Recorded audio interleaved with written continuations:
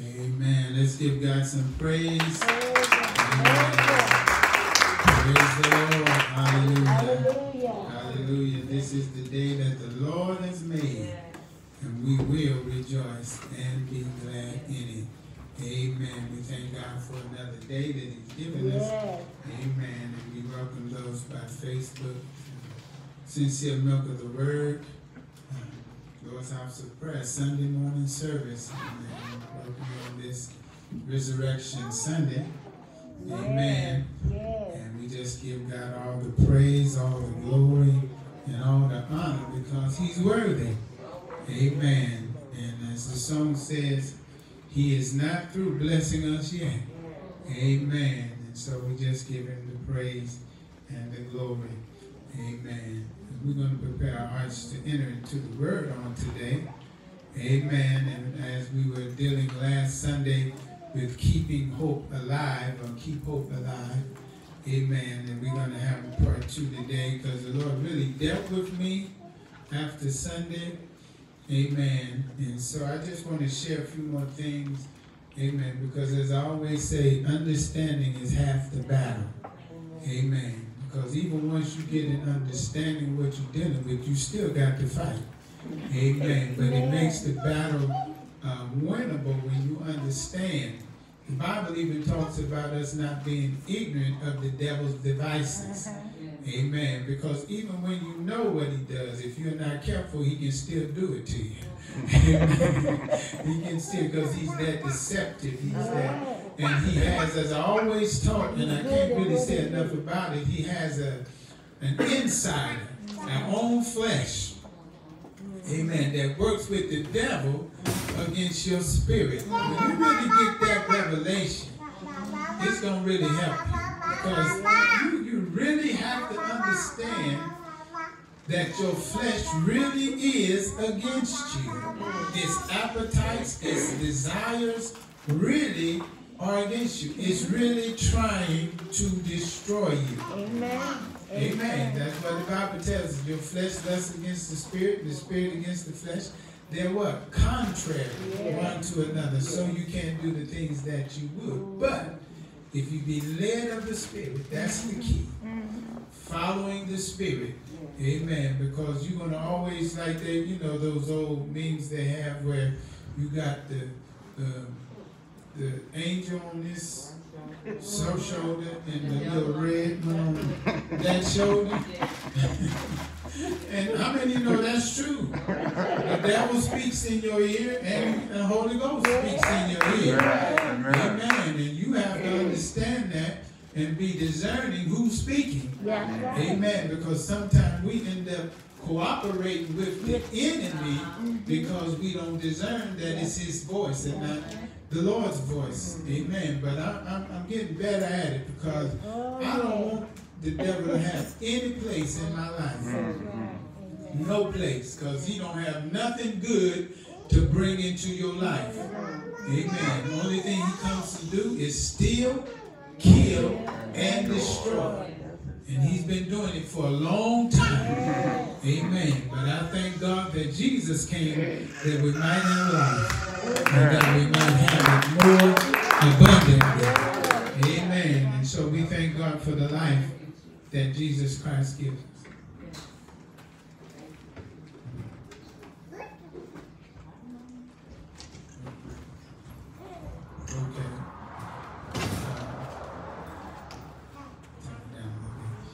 Amen. We have to make a little adjustment. Amen. Praise God. But we thank God for his goodness. We thank God for his mercy. Yeah. Amen. So go ahead. Praise God. Praise God. You see what's wrong with me? No, use the slider.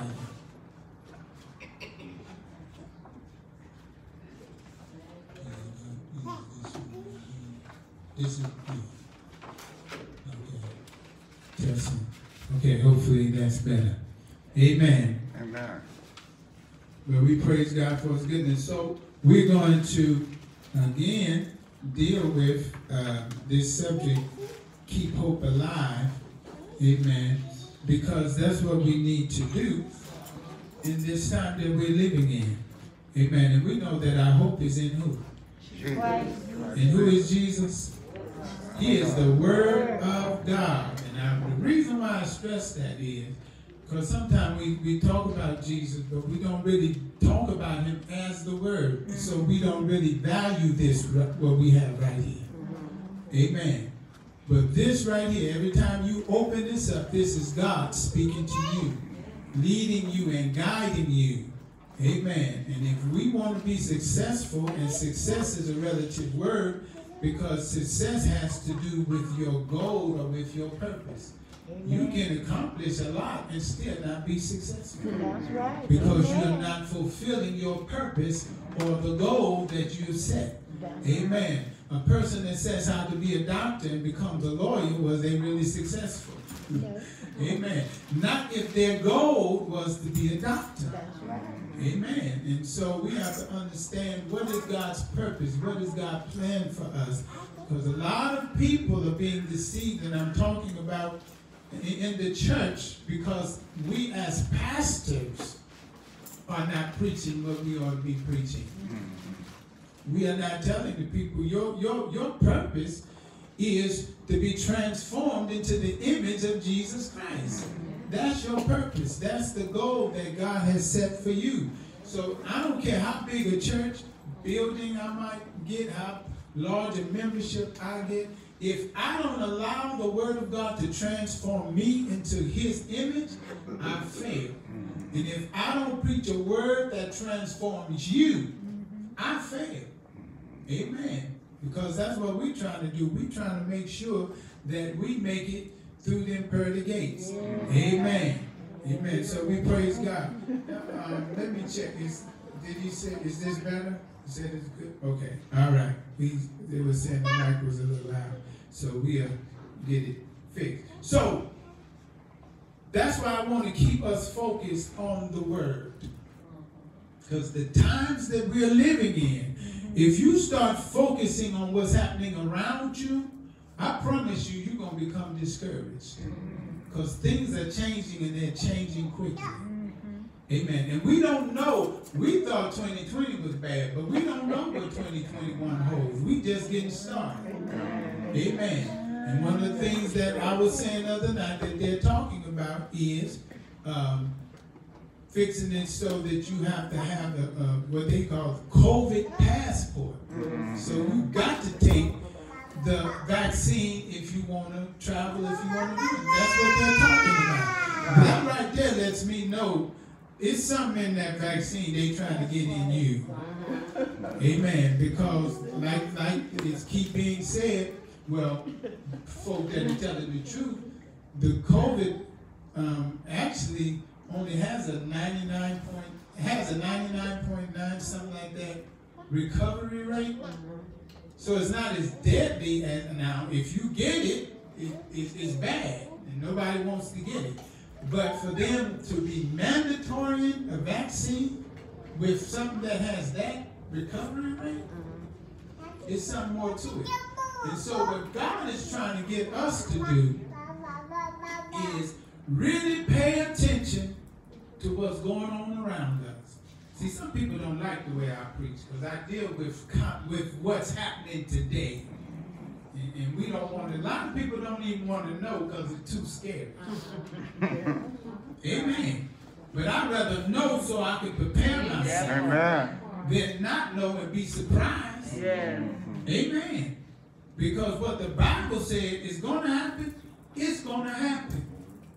And we're living in some really horrendous times. But as we were talking about in Matthew 24, all these things must come to pass before the end comes to pass. Amen. But as the song we used to sing, we living to live again. Amen. We just passing through this life. Amen. We're strangers and we're pilgrims, but we're looking for a better life. Amen. We are not physically we might be citizens, but spiritually we're citizens of heaven. Amen. And we cannot lose that focus. We can't lose that hope. Amen. But that's what the enemy is trying to do in this time that we're living in. Amen. So what I want to do today is I want to go back to Lamentations, the 3rd chapter. After I finished preaching this word, it was like God just began to illuminate something in my mind, and I want to deal with that today. Let's go back to Lamentations chapter 3.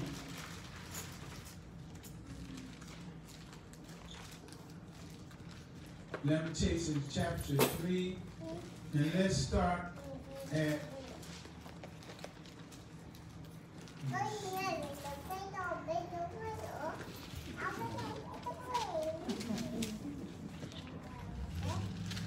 I believe we're going to start at verse 18.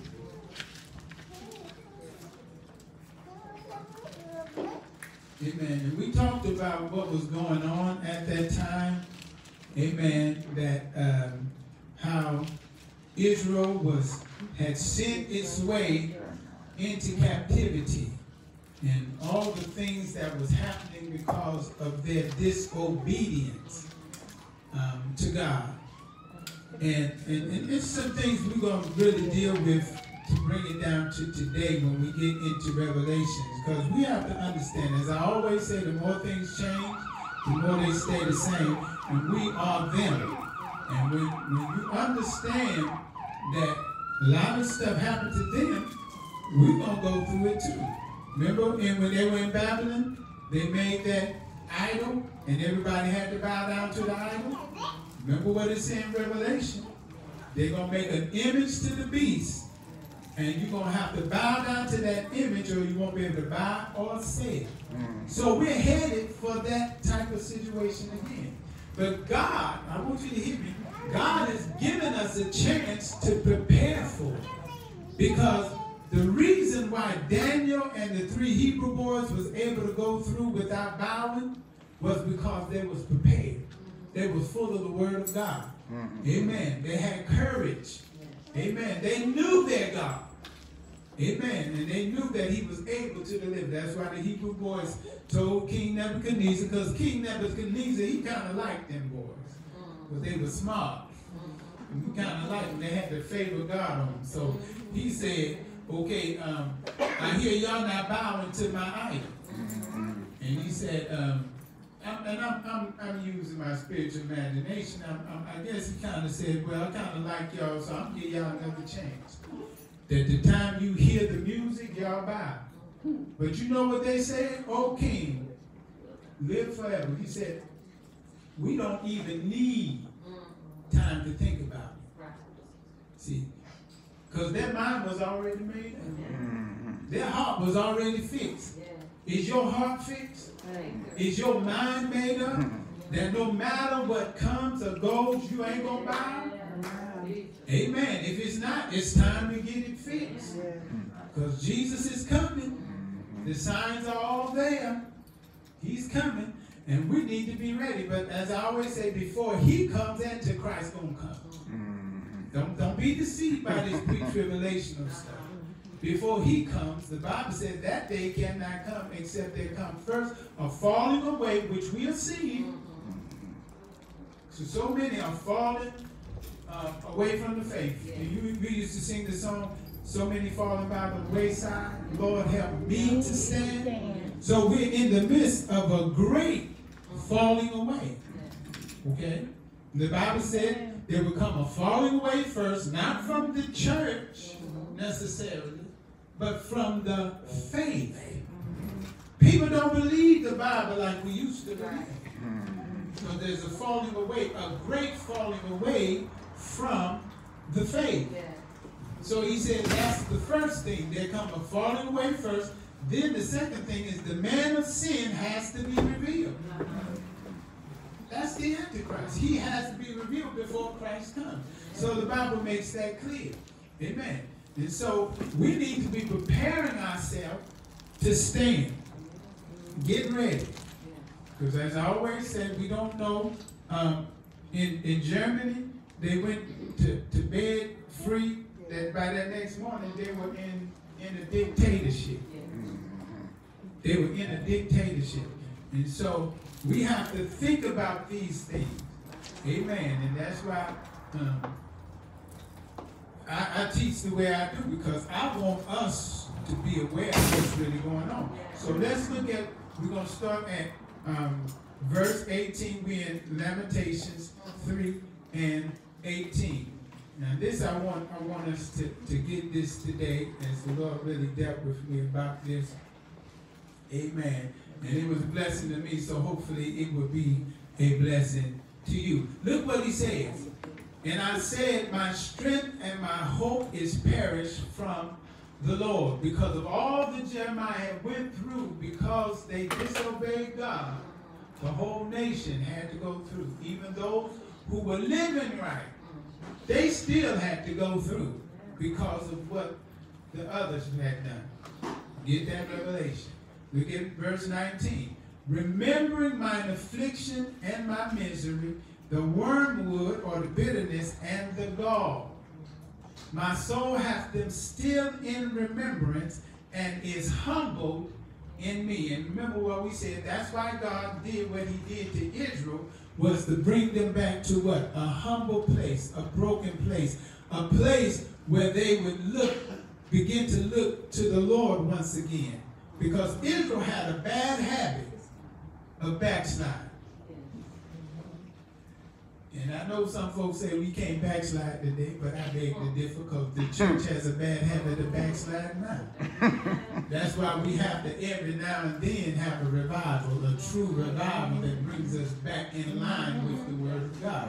And we are right now in desperate need of one of those times.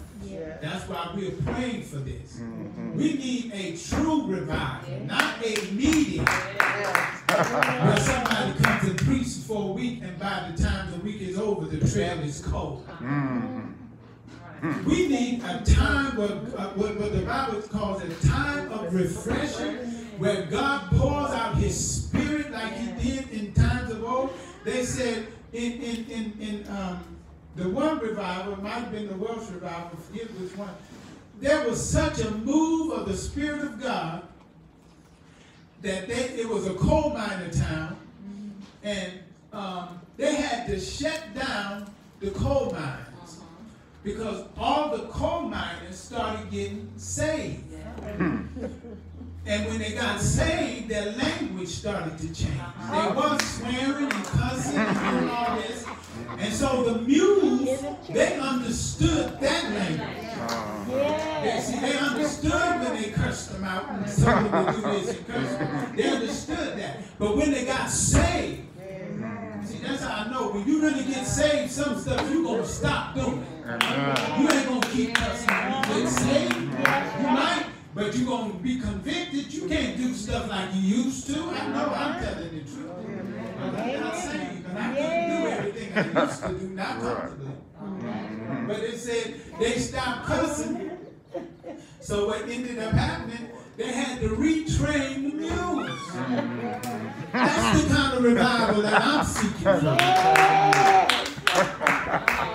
That's what we need. Not just for somebody to come and preach a little nice message and get us all excited, but then when we leave, we go right back to doing what we were doing before we came. I ain't talking about that kind. I'm talking about the kind where our hearts are changed. Till we get a new hunger, new thirst for righteousness that causes us, even when we leave, we're still in a place of seeking the face of God. That's what we need. See, that's what we need. And that's why God is going to allow the church to go through something. Mark what I'm saying. We're going to go through something. This church in America. Amen. And we see it being set up right now. Amen. Amen. But what we go through is going to bring us to a place of humility. Bring us back to that place where we are crying out to God, to where we are seeking God with our whole heart, where we put away all this pride, that done crept up in the church. Amen. We're going to put all that aside. We're going to say, ain't nobody going to be worried about what denomination. The only thing they're going to be worried about, do you know Jesus? That's all right. That's what's going to happen. Amen. Ain't nobody going to be worried about, well, I'm apostle, so-and-so. Bishop, so-and-so. evangelist so-and-so. They just going to be worried about, I'm a saint of the Most High God. I am a servant. That's the kind of revival God's going to have to bring. And it's going to come as we go through something. Amen. And I don't like to suffer no more than anybody. But when sometimes we need to go through something, we done got too comfortable. Amen. The Bible said, woe to them that are at ease in Zion. And that's where we are. We're at ease. But God finna stir some stuff. Amen. He's already stirring. In 2020, we're stirring some stuff. Amen. But look like we're going back to sleep. So God don't have to keep wake us up. Huh? So understand what he's saying here. He said, I remember the affliction, the things that I went through. They're still in my memory. Yeah. And my heart is what? Humble. But then look what he says. I love this. This is my favorite part of this whole passage. Verse 21. This I recall to mind, therefore have I hope. Remember what we talked about keeping hope alive? Okay. This I recall to mind, therefore I hope. Look at verse 22. This is where God began to really deal with me. It is of the Lord's mercy. Yes, his mercy. That we are not consumed. Not our goodness. Amen. His mercy. Remember what he told Israel? He said, I'm not going to make a full end of you, but I'm going to judge you in a measure. He said, but I'm not going to do it for your goodness. I'm not doing it because of you, because he said, y'all stiff-necked and hard-hearted. This is what God called. Yes, he did. But he said, I'm going to do it for my name's sake. See, what God finna do is going to be for his name's sake. That's right. Amen. Because when the people of God act the fool, it brings reproach on God. Yes, it does. Amen. You know what Moses' argument to God was when God told Moses, because he was tired of Israel?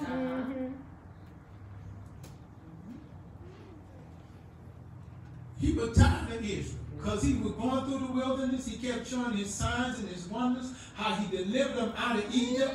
But every time they went through a little something, their hearts and their minds went where? Back to Egypt. Back to Egypt. After all he had showed them, they kept in their heart turning back to Egypt. So God came to the point. See, that's why I know we don't know the God of the Bible. Because the God of the Bible get tired of us. Yes, he does. Amen. Amen. Y'all read the Bible. He was so tired of Israel, he told Moses, he said, leave me alone. Moses was the intercessor. You never want to get to the point where God tells the intercessor, stop praying for you. I want to get to that. That's a bad thing. But he told Samuel, he said, don't pray for Saul. I rejected it. So you can stop all that. All that snotting and stuff for him, stop it. We got to get back to preaching what the Bible says, because everybody ain't going to be saved by love. So the Bible says some you save with compassion, but some you won't save with fear. That's right. See, some of us going to have, can I say it like this? Y'all think I'm cussing? Some of us going to have the hell scared out of us. That's just the truth. We full of it. Yes. And just talking about the love of God ain't working. Right. All right. We got to understand that God is a God of love, but he's also a God of justice. Amen. Amen. So we got to get that revelation. So he told Moses, stop praying for him. He said, leave me alone. Y'all go back and read it. I ain't telling y'all nothing. Amen. He said, leave me alone and let me wipe them out. He's finna wipe out the whole of Israel because he was tired of it. I want God to get tired of me. Amen. Amen. But Moses was a good intercessor. And some of y'all, I'm just going to tell you the truth, and I'm speaking by the Holy Ghost. Y'all just don't know how many times God done got tired of some of us.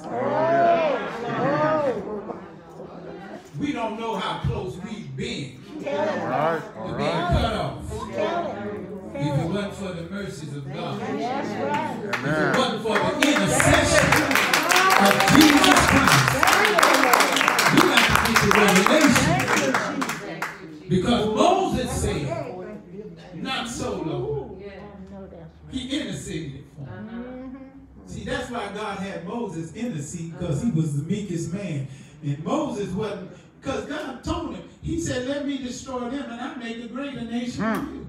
And some of us would have been like, oh, since you said it like that, go ahead.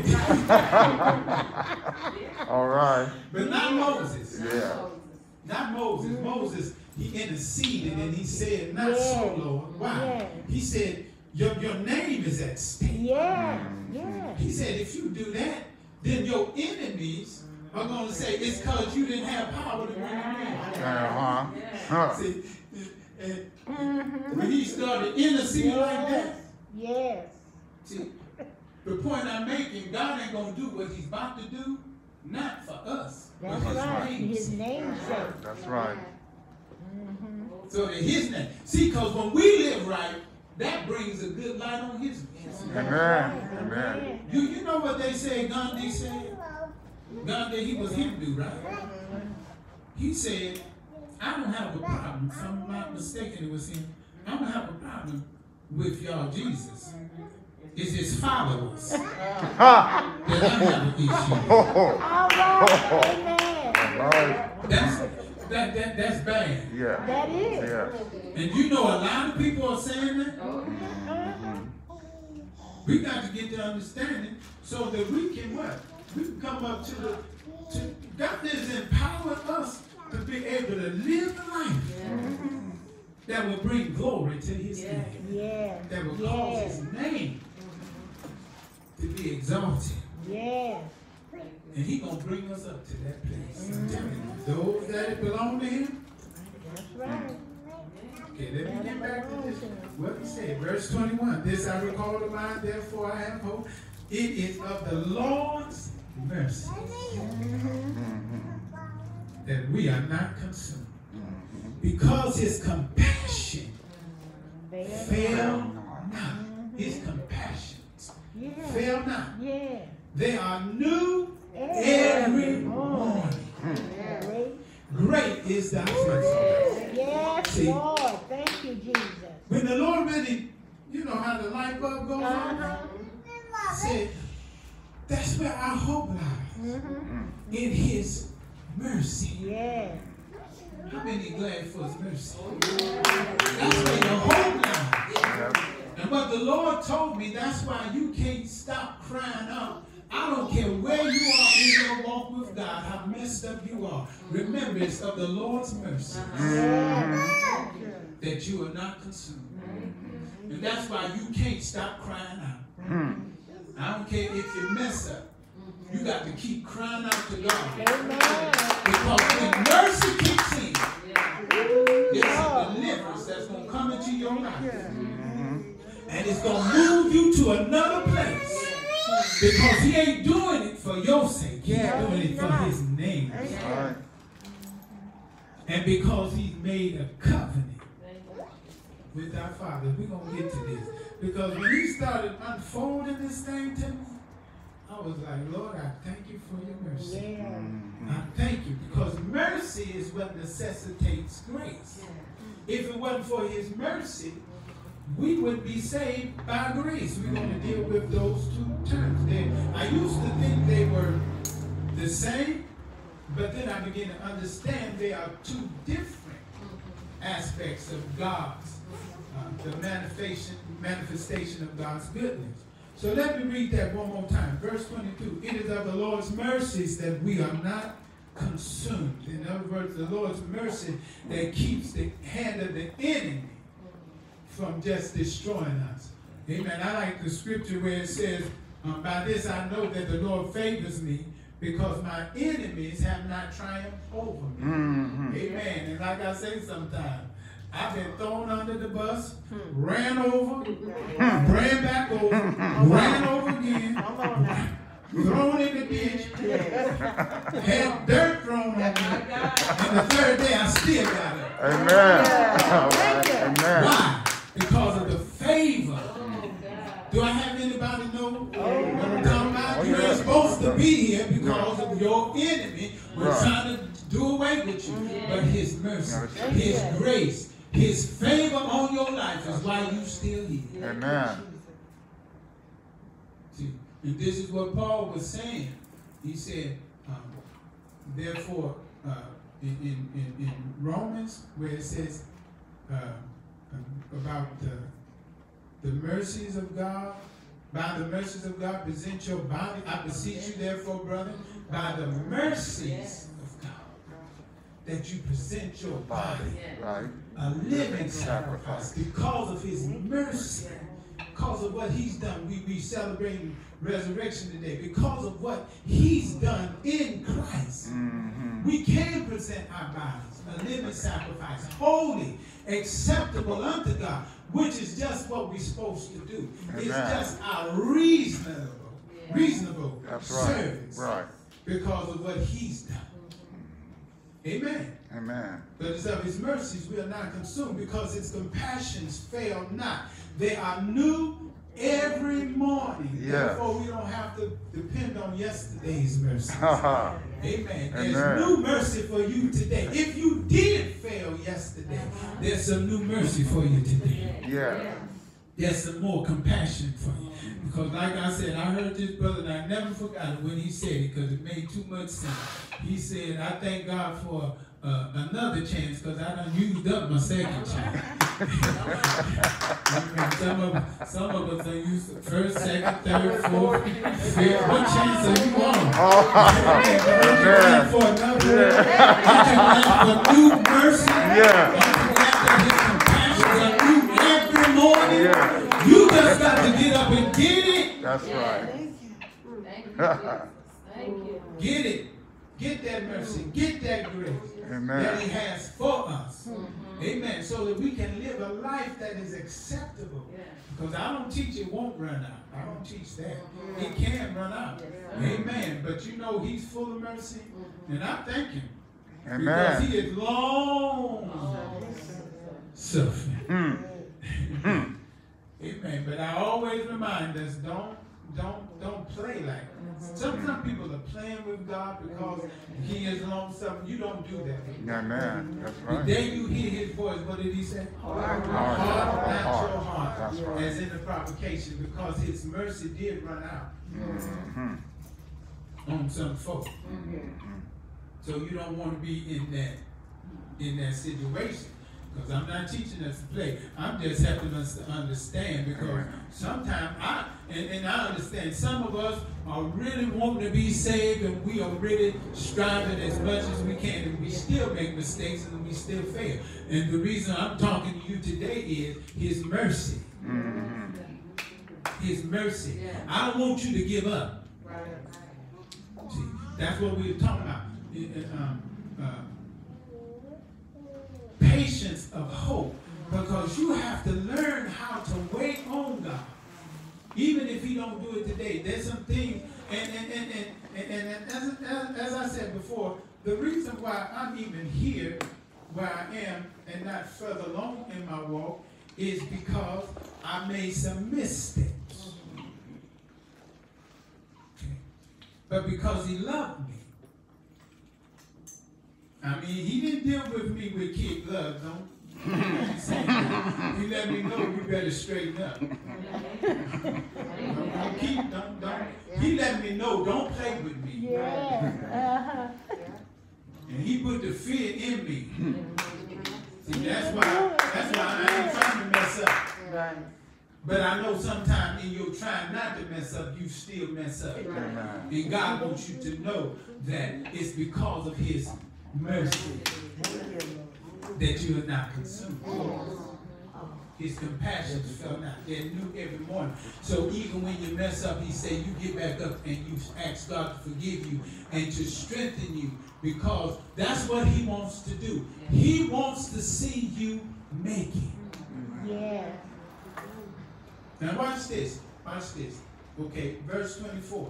The Lord is my portion, saith my soul. Therefore will I hope in him. Will I hope in his what? Mercy. See, that's where our hope is. I want us to get this. Okay, verse 25. The Lord is good unto them that what? Wait for him. To the soul that what? Seeketh him. Soul that waits for him. The soul that doesn't get tired of seeking him and just throw up their hands. The Bible said it's time to seek the Lord until he comes, not until we get tired of seeking him. All right. But we got to seek him until he comes. I done made up my mind because I believe that God is about to do something. I don't know when, but it's my hope that keeps me praying. It's my hope that causes me to wait patiently. Yes. You know, because you can be waiting and not waiting patiently. Anybody know what I'm talking about? We've all been in the line with the impatient person, and sometimes we've been that impatient. Amen. You can tell when folks lose patience.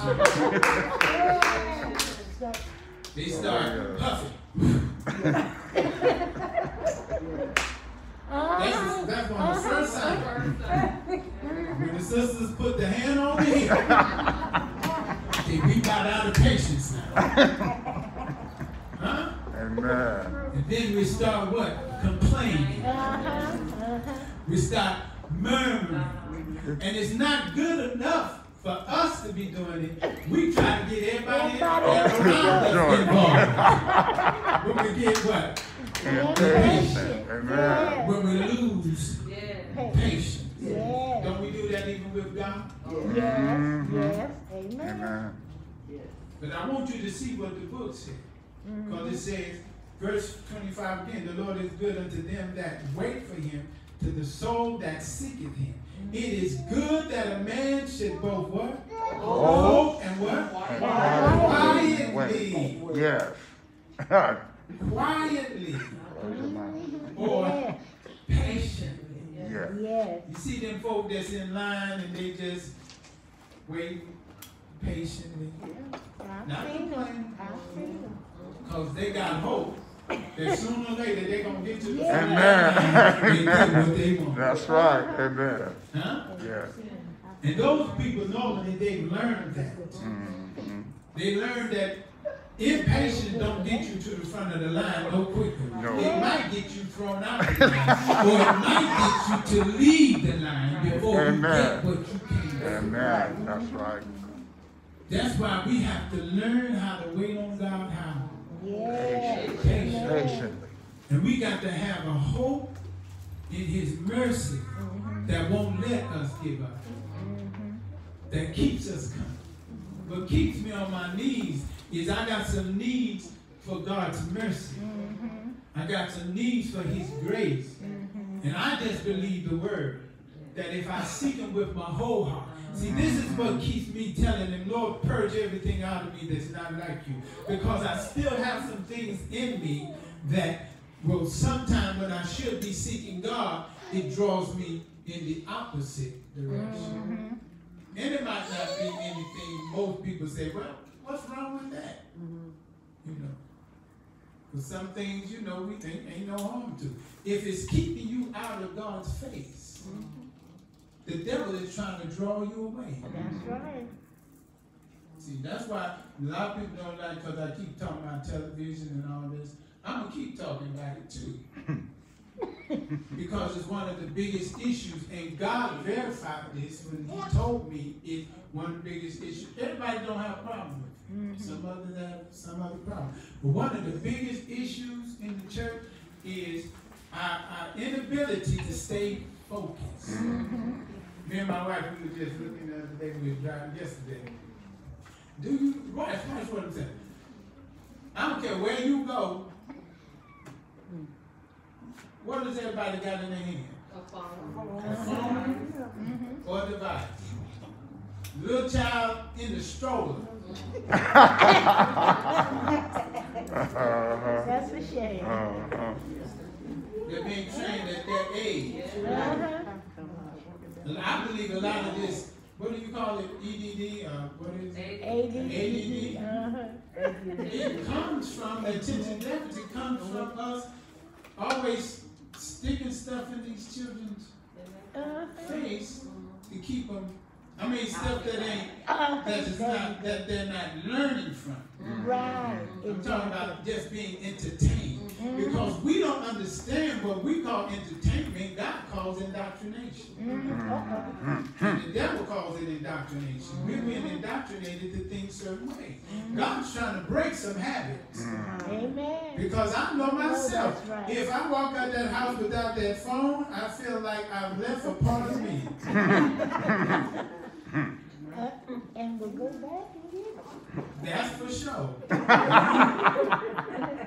But I always say, what did we do before that? But the point that I'm trying to help us to understand is that these things are to distract us. That's right. When you could be meditating in the Word of God, you trying to find something else. Anybody ever had this experience? The Holy Ghost is telling you, getting the Word, He's bringing it to you, getting the Word, but you busy you just looking for something on your phone. You go from one app to another. You can't really find them, you just looking. Yeah. Scrolling. Ain't found nothing. Never thinking I could be doing this. Right. Amen. And growing in grace and in knowledge. Yeah. Getting some words so I can fight the devil. But you play right into his hand. Yeah. Amen. That's why I'm teaching what I'm teaching, because God is seeking to get a people ready that's going to love him with all his heart. So that we'll be in a position to really be used by God. Because we are focused. We are kingdom-minded. Okay. And I'm not saying that the technology is necessarily bad, but our addiction to it. Now there you go. When it's coming between you and God, when you spending, my tablet tell me at the end of the week how much time that I spent on this, how much screen time I had. And sometimes they say your screen time this week was up by such and such percent. I'm always glad when they said it was down by such and such percent, because I'm doing a little better. Anybody know what I'm talking about? Yeah.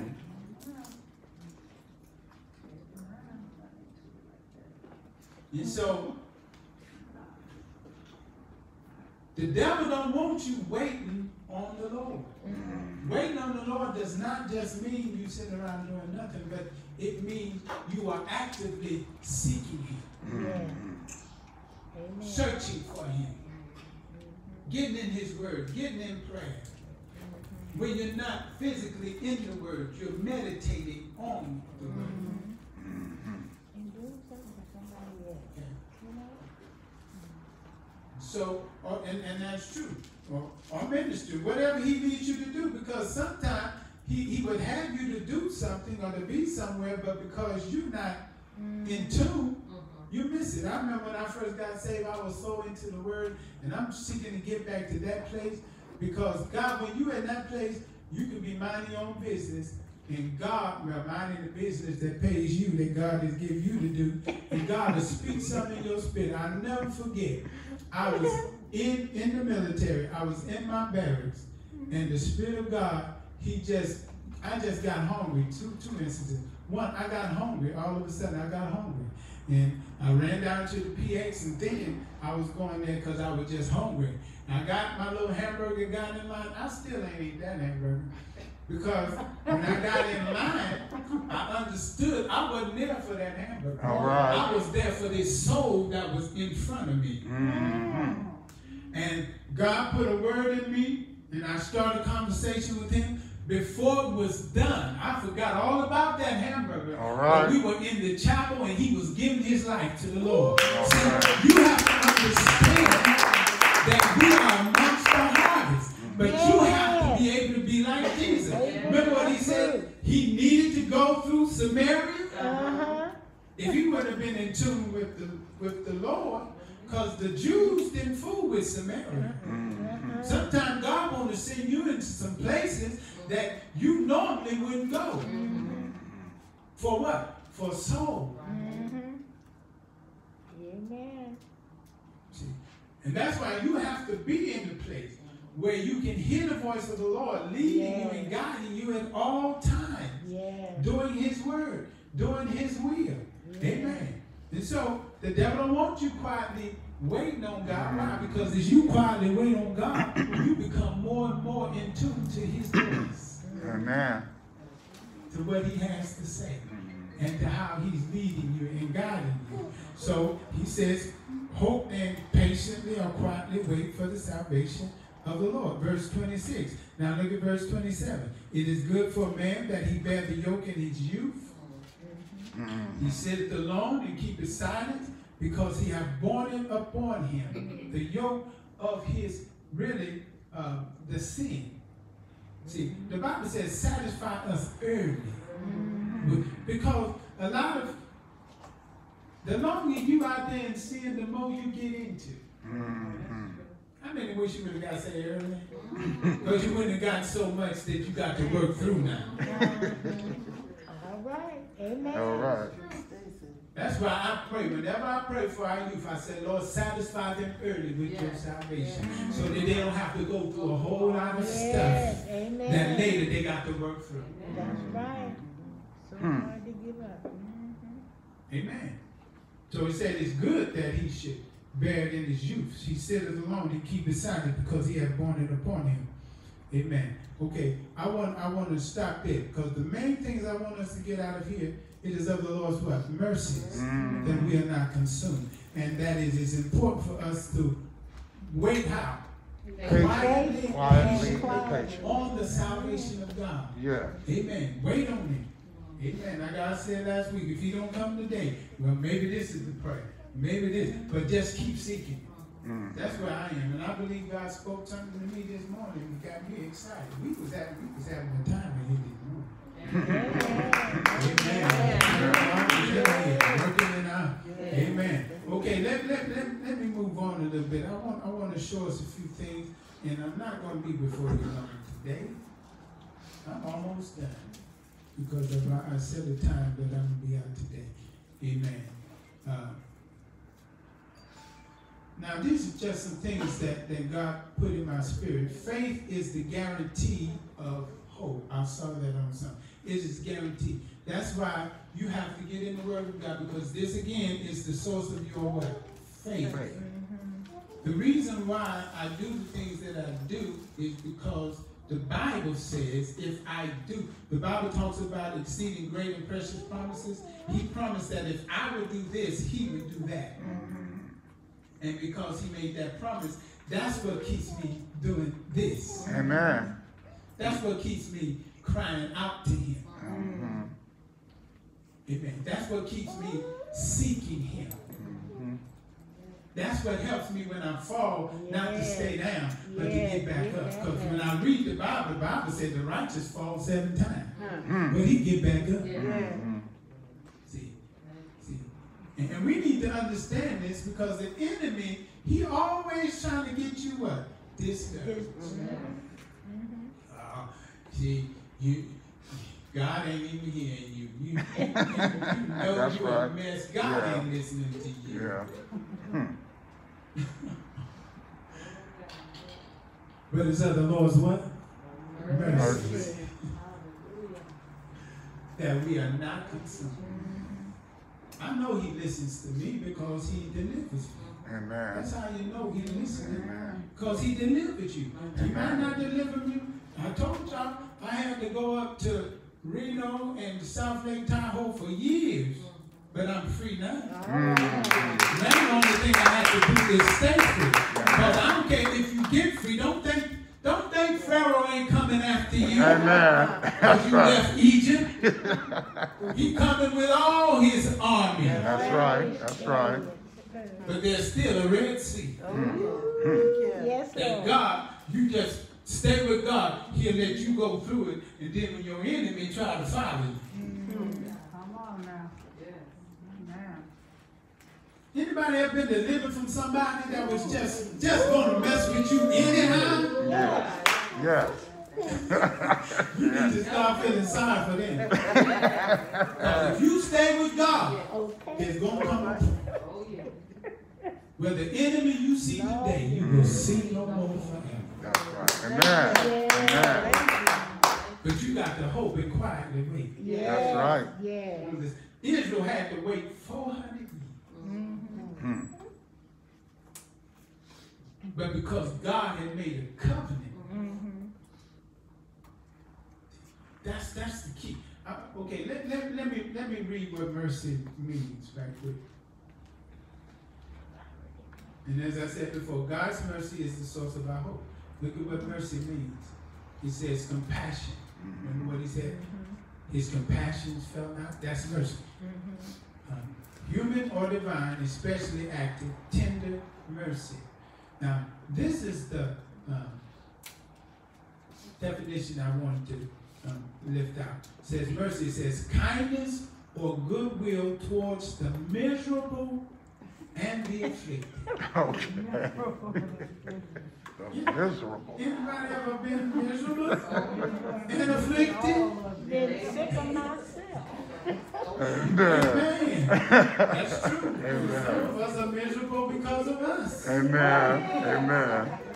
But his mercy Yes. is his kindness or goodwill towards the miserable Yes. and the afflicted. And the afflicted. Watch this. Pay attention to this now. Joined with a desire to help them. Oh. Praise God.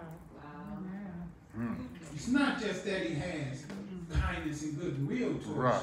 you in your miserable and afflicted condition, but he has a desire Yes. to help. Help. He Amen. wants to help. Amen. Yes, he does. Desire. Yes, he That's does. right. But you got to keep hope alive. Yeah. You got to know he wants to help you. Yeah. If you ain't delivered yet, keep seeking. Yeah, Keep seeking. Don't give up. Because when you give up, you lose by default. Amen. I was watching this boxing match once. Where Tyson was fighting this guy. The guy was bigger than Tyson and everything. But Tyson was whooping him. And he hit him, knocked him down. He hit him hard. Do you know that?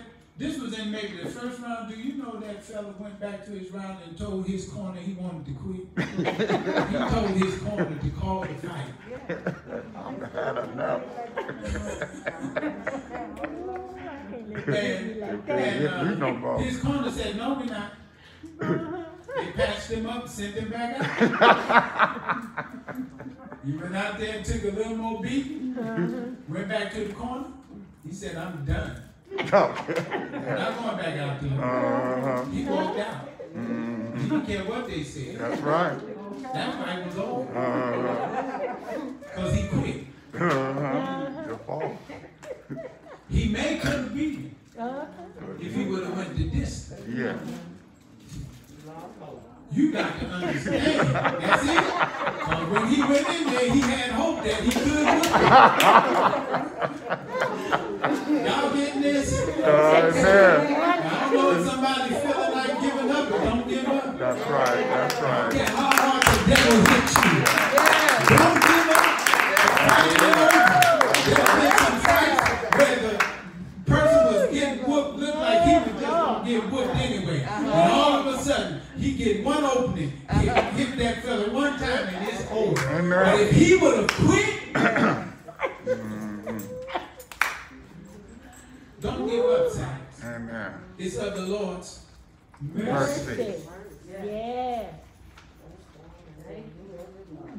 New every moment. Let me read that definition. I love this definition. Kindness or goodwill towards the miserable and afflicted, joined with a desire to help them. And that's right. The desire. You can tell when somebody's really merciful. They don't just go by, oh, I feel so sorry for you, and keep going. No, I feel sorry for you, but it's joined with a desire. I want to help you. Right. Can I get you something to eat? Yeah. Can I get you a hotel? That's mercy. Amen. Amen. Because you have that desire. And God wants you to know He want to help you. Yeah. Yeah. Amen. He understands. The Bible said He remembers. He knows our frame. He knows how weak we are. Yeah. You know how He knows? Okay. He was in the flesh. Yes. Amen. He knows how messed up this flesh is. That's why I always try to get us to fully understand that His flesh was no different from yours. His flesh warred against His spirit just like your flesh wars against your spirit. But that's why God said, I'm going to put my spirit in you because I want to help you out. And my spirit is going to strengthen your spirit so you can defeat that devil and your flesh. Amen. Yes. So you can overcome them desires. You keep falling prey to. Amen. Been there, Amen. done that. Amen. Amen. Go ahead. But I also know the victory of not falling prey to. Yeah. Okay. I also know the victory when the enemy comes in like a flood that He lift up that standard against him. And I don't fall. I've fallen, but I've stood too. And I'm standing now. Amen. Praise Now, God. Thank you, Jesus. Mercy. because of His mercy. Mercy. Because what mercy does, it causes Him to want to help you. That's where grace comes in. For by grace are you what? Saved through faith, and that not of yourself is the gift of God. But let's look at what grace means. I want you to get this. Okay, grace means that a manner or act, abstract or concrete, literal, figurative, or spiritual. Now watch this. Especially the divine influence upon the heart and its reflection in the life, including gratitude. The divine influence. Don't you know God influences us by His Spirit and by His Word to do the right thing? Yeah. You ever been? I know we've all been to the place where we've fallen, where in our mind we want to do the right thing and we still do the wrong. We've all been there. But how many can bear witness that when you called on Jesus, even though your flesh wanted to do the wrong thing, He gave you power to do the right thing? Because He wants to help you. See, that's why we got to keep seeking. Don't get discouraged. Yeah. Yeah. Please don't get discouraged. Yeah. Thank you, Lord. Thank you. Live to fight another day. Amen. Hope in God. Thank you, Yes. Jesus. I mean, when I started reading, when God started dealing with me about hope and His connection to mercy, I started seeing all kinds of scriptures. They just talking about what? The mercies of God. The mercies of God. The mercies of God. Let me take you to, where is that? In Ephesians. Go to Ephesians 2. I'm going to read 1 through 7.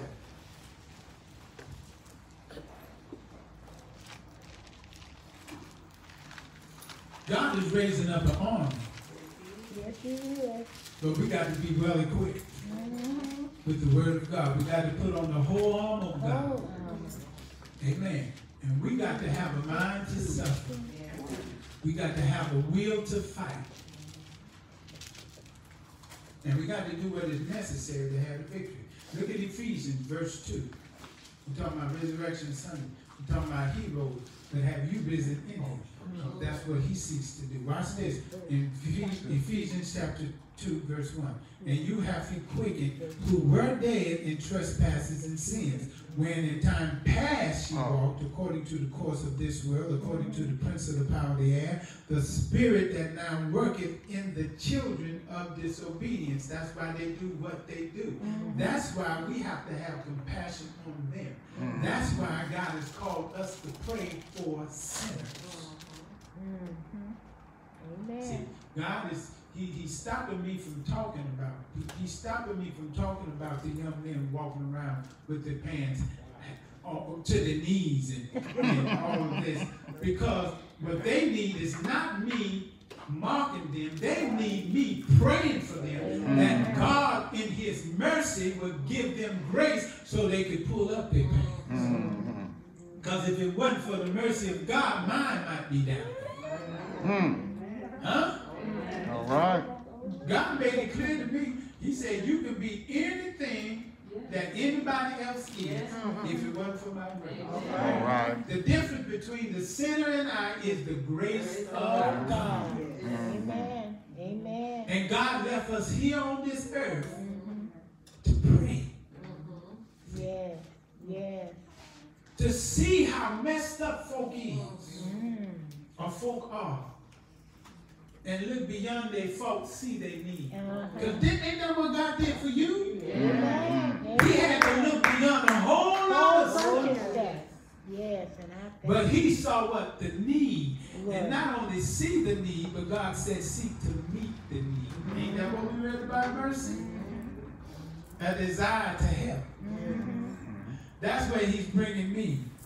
And I thank him for it. Amen. Amen. Because that's what we are here for. Amen. So look what he said. The spirit that's working in children of disobedience, among whom also we all what? Had our conversation in time past in the lust of our flesh, fulfilling the desires of the flesh and of the mind, and were by nature the children of wrath, even as others. But here it is. But God, who is what? Rich in mercy. In other words, he got a whole lot of it. Yeah. That's why it's new every morning. Amen. It's new. He got a whole lot of it. Amen. Amen. He doesn't run out. He doesn't run out of mercy now. You can send your way out of that place.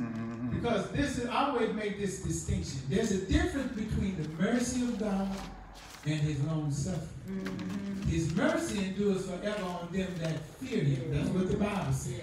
It doesn't just say his mercy endures forever. It endures forever on them that fear him. Because if you fear God, when you struggling, you're going to be seeking God for what? Mercy. But his long suffering is on those that don't fear him. He's just putting up with you.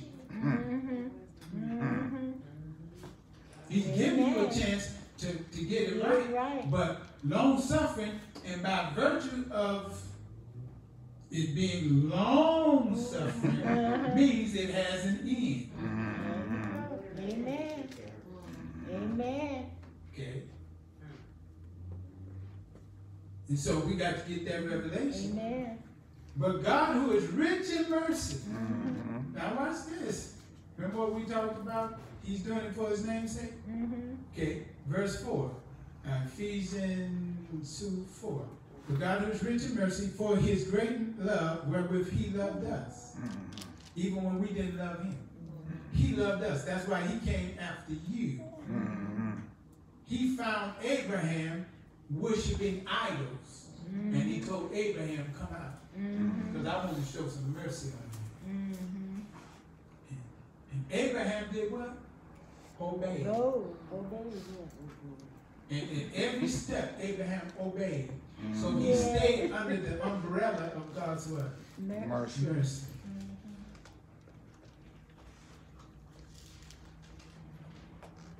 Even when we were dead in sins, have quickened us together with Christ. By grace you are saved, and have raised us up together, made us sit together in heavenly places in Christ Jesus, that in the ages to come he might show the exceeding riches of his grace in his kindness toward us through Christ Jesus. Hebrews 4.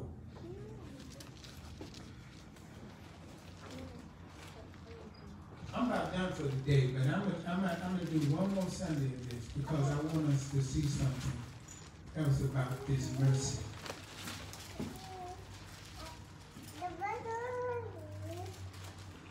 And I'm about done for today. I just want to share a few more scriptures. And I share the scriptures with you because the word of God is the source of our faith. This is what we base our hope on. I hope he will fulfill his word. Okay. Now look what he said. Hebrews chapter 4. We're going to start at verse 14. Seeing then that we have a great high priest, a great intercessor, like Moses. Moses was an intercessor. And Jesus sits on that throne. He's there right now. You know what he's doing? Making intercession for us. Just like Moses did. Amen. And sometime when the Father said, that's it, Christ says what? Oh, give him another chance. Do y'all believe that? Yeah. This is what the Bible teaches us about Jesus. He says he's sitting on the throne making intercession for us to the Father. Just like Moses did. That's why we thank God for Jesus. And you know why he can intercede? Because he done been through what we go through. He's been tempted on all points like we are. He's felt, as the song said, I felt the breakers dashing and the billows roll, trying to conquer my soul. I felt it. Jesus felt it. Don't think when Jesus was in his flesh that he didn't have to fight. Amen. Don't you think that? Because that's not the truth. The Bible says that he suffered being tempted because his flesh could be tempted. It was his spirit that kept him from falling. Amen. That's why he's trying to help us. That's why you got to build up your spirit and stop allowing the devil to tear it down. Some of the stuff we listening to, we watching, and as I always say, you watch who you hanging with. Because the devil will use folk to tear your spirit down. Amen. Yes. The word of God builds it up. Yes. So, look what he says. See, we have this great high priest that is passed into the heavens, Jesus, the Son of God. Let us hold fast our profession. For we have not a high priest, watch this, which cannot be touched with the feeling of our infirmities or our weaknesses. No matter what weakness you're going through. He was tempted, the lust of the flesh, the lust of the eyes, and the pride of life, but he passed the test. And he wants you to pass the test. Okay. Remember what we talked about mercy? He sees, your infirmity and all that. But he wants you to pass the test. So this is what he tells us to do if we're going to pass the test. He said, okay, let me read 15 again. But we have not an high priest which cannot be touched with the feeling of our infirmities, but was in all points tempted like as we are, yet without sin. Okay, verse 16. Let us therefore come how? Boldly. Because of what Jesus Christ has done for us. We can come boldly. We don't have to come timid. But we can come boldly to the throne of grace that we might obtain mercy and find grace to help in time of need. And when do we need it? When is the time of need? All the time. All the time. 24 hours a day, 7 days a week, 365 days a year, and 66 in leap year. We need mercy. We need grace to help us to overcome, because the enemy is relentless. He gonna keep coming. He know he's lost, but if you don't know it,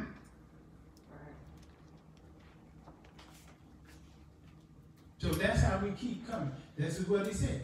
This is what the person in Lamentation was saying. All of that I was going through, but he said, this is where my hope lies. It's of God's mercy. So that's why he stayed at that throne of grace. You know why Daniel was perfect? Because he stayed at the throne of grace. The Bible said he prayed 3 times a day. He stayed in the word. Ain't no easy way. This ain't no easy way. No shortcuts. No shortcuts at all. Not at all. I'm going to read this last scripture and I'll be done for the day. The saints, go home and rehearse it. See, because I'm telling y'all what's going to happen. And y'all know I always talk like this. As soon as you, matter of fact, probably before you step out the door, the devil going to try to take this word out your heart. Amen. You're going to start having you thinking about your problems, your issues, and what you, this, that, and the other thing. You better hold on to the word. Amen. Amen. That's how he operates. That's right. You know, if he can get the word, if the word is your foundation, if the foundations are destroyed, what? Can the righteous do?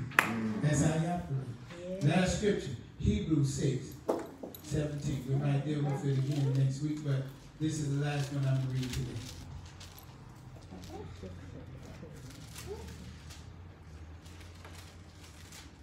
Hebrews 6, and we're going to start at verse 17.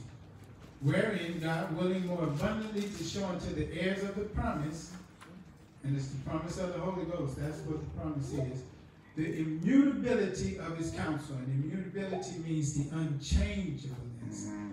If God said it, it's going to come to pass. Amen. You know, the only thing that can stop the promise of God from coming to pass in your life?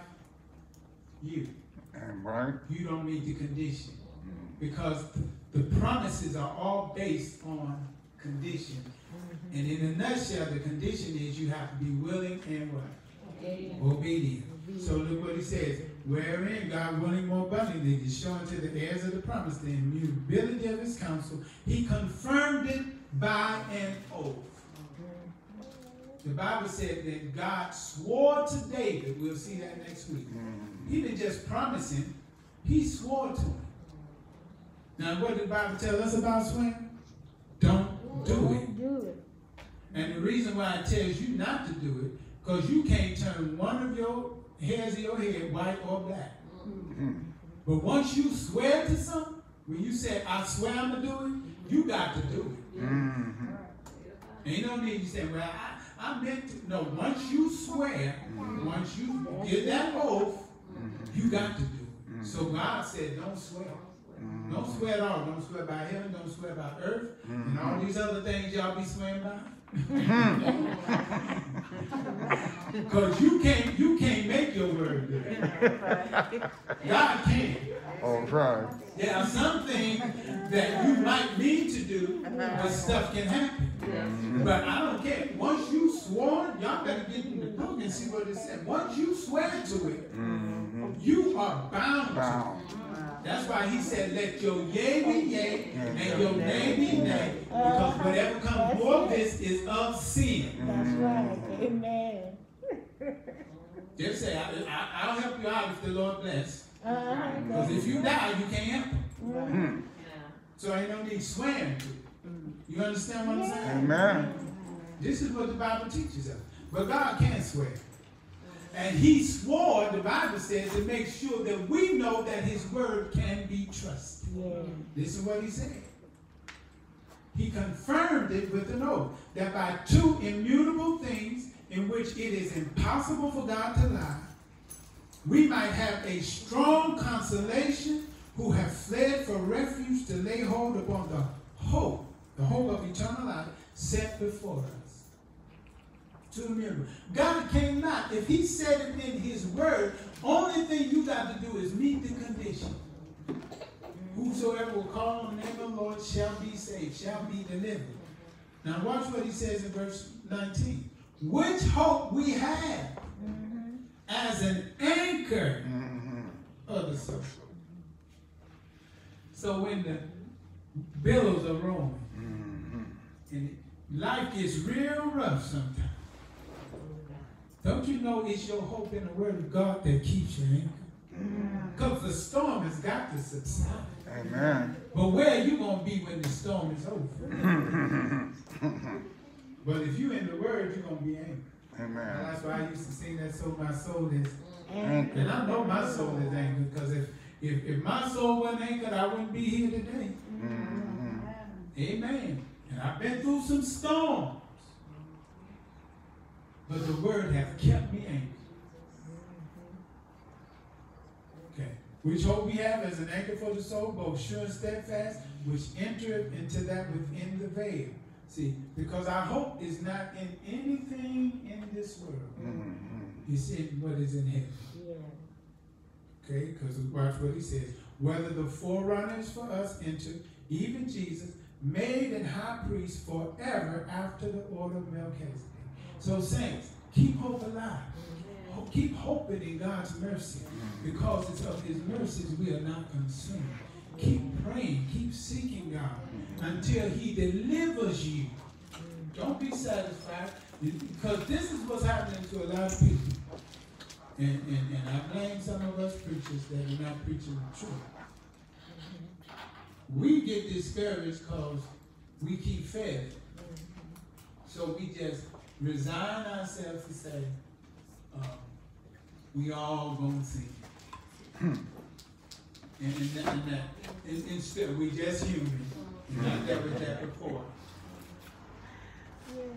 Because we lose hope in God's power.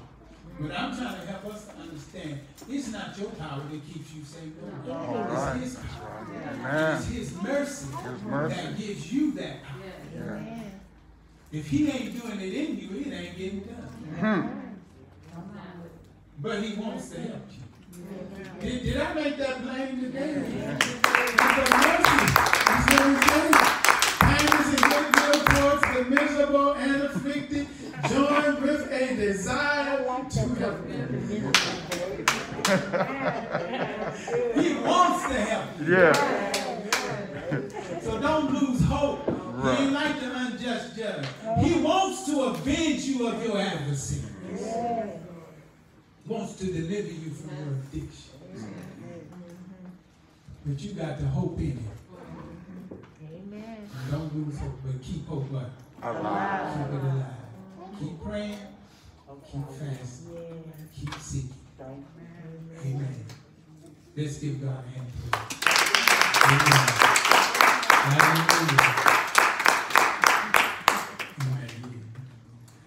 Amen. We're going to have our communion today. Thank God for Mother Wilson. She helped us not to forget it. Well, you could just roll the table out.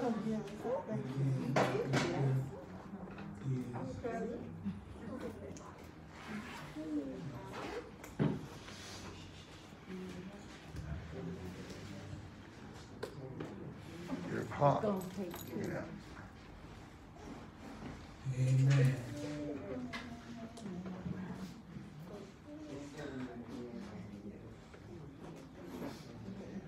Just hold it.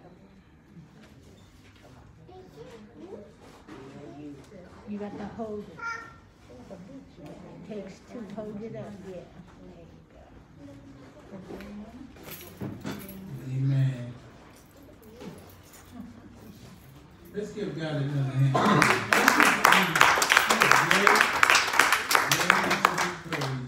Amen. And we're going to, all those that will be taking communion, what we're going to do, we're going to do a little different today. Amen. All those that will be taking communion, we want you to stand. And we're just going to, after we pray and read our scripture, we're going to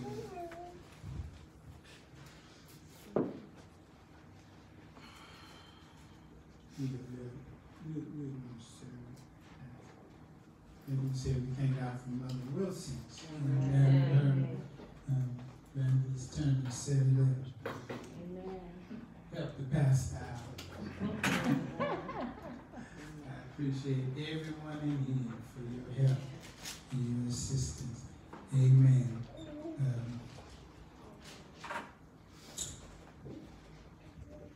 Father, in the name of Jesus, Lord, we thank you right now for your goodness and mercy, for your loving kindness, for your grace and truth. We thank you for this time, for this day that we remember your resurrection. We thank you, Lord God, for this Lord Supper as we prepare our hearts and our minds to partake. Lord, we pray that you would look people, search our hearts, search our minds, and preserve us, oh God, in your word. If you find anything in us that's not like you, pray that you will purge it out. In the name of Jesus. And Lord, we thank you for it right now. In Jesus' name. Thank you, Lord. Amen. Deacon Persons, read the epistle.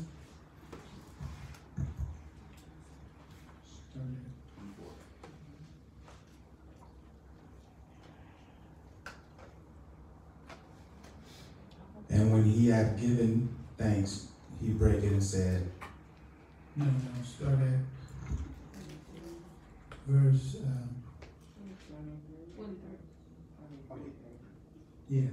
verse 23. For I have received of the Lord that which also I delivered unto you, that the Lord Jesus, the same night in which he was betrayed, took bread, and when he had given thanks, he brake it and said, Take, eat, this is my body, which is broken of you.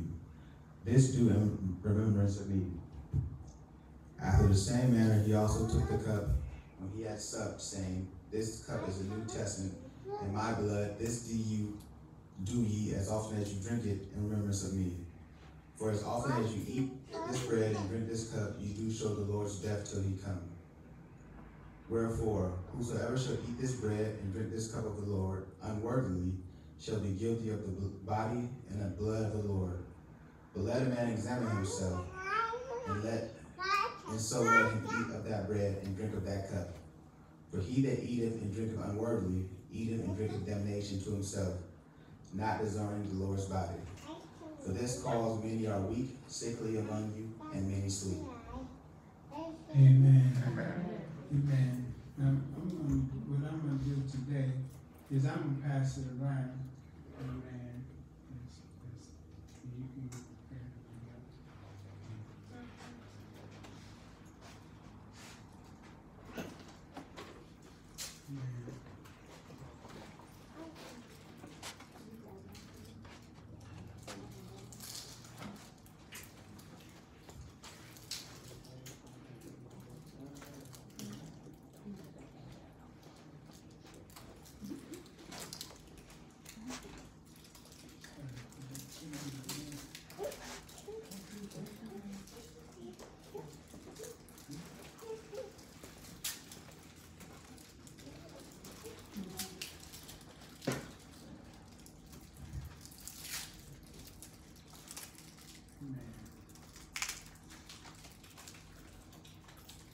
I have received of the Lord that which also I was delivered unto you.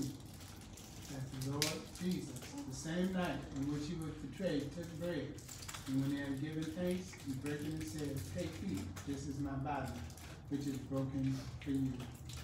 This do in remembrance of me, the body of our Lord Jesus Christ.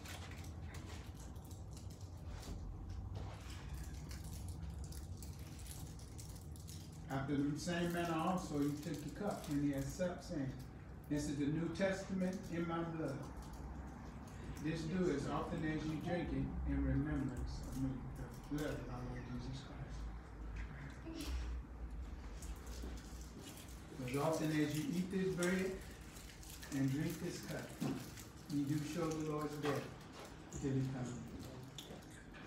As often as you eat this bread and drink this cup, you do show the Lord's death till he comes. Amen.